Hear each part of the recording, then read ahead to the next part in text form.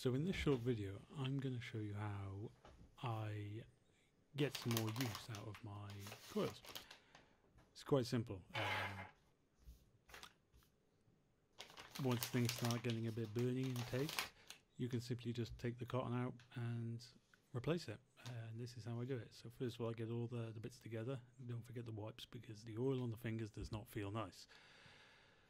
Take your tank off, give everything a nice wipe over, remove all the oils, any debris that you might find around your coil, and open it up.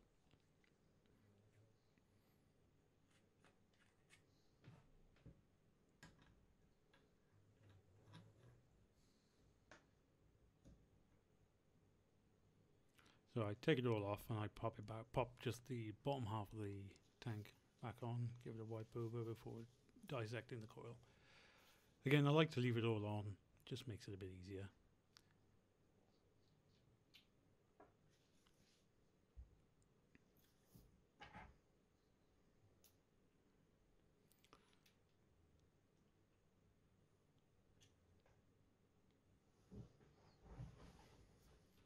What we see here is you'll see how the carbon builds up, at least the thickest carbon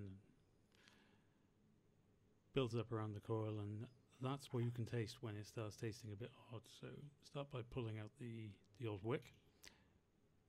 Usually splits in half.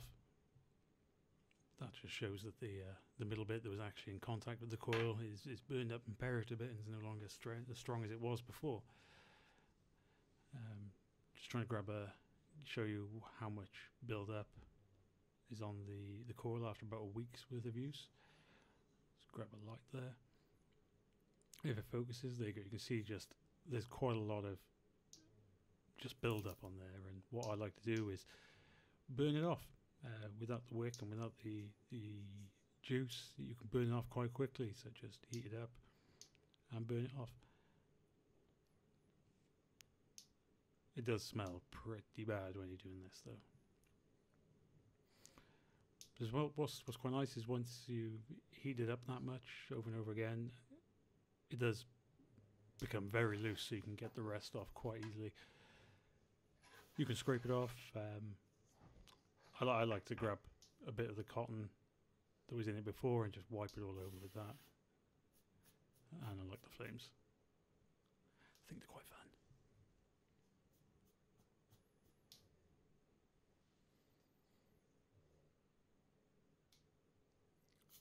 Do it a couple of times.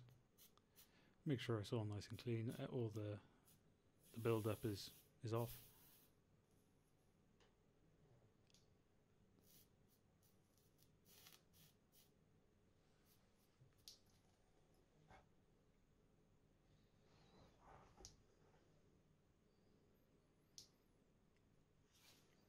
You'll see there now what it looks like. It looks almost like a new coil again, which is great.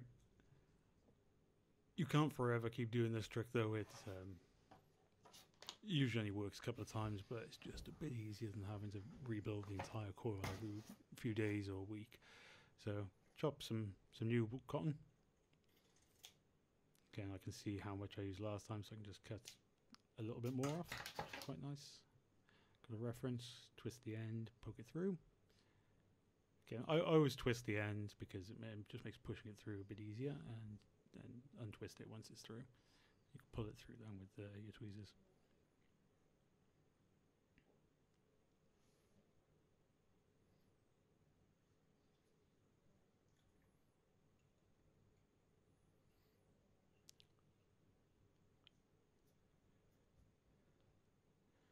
Once you're happy it's exactly in the middle, you can reassemble the coil. Well, the housing for the coil, that is.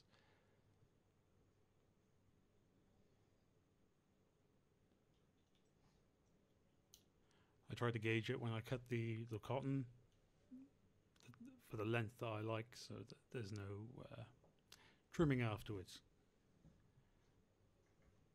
So poke all the ends of the cotton back down into the channels.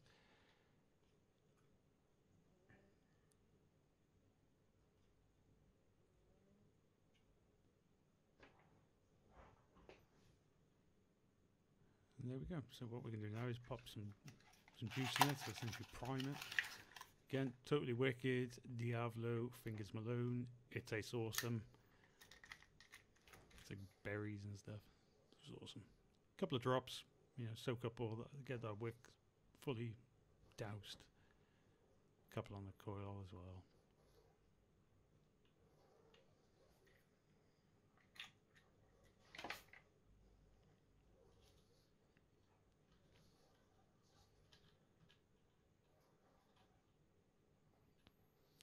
And reassemble.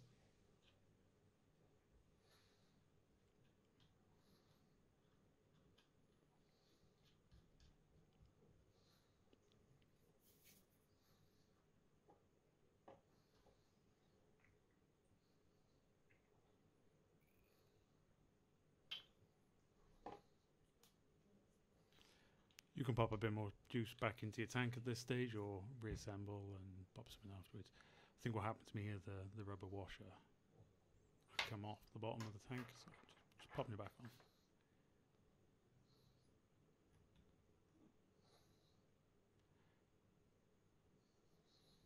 Like the baby wipes, because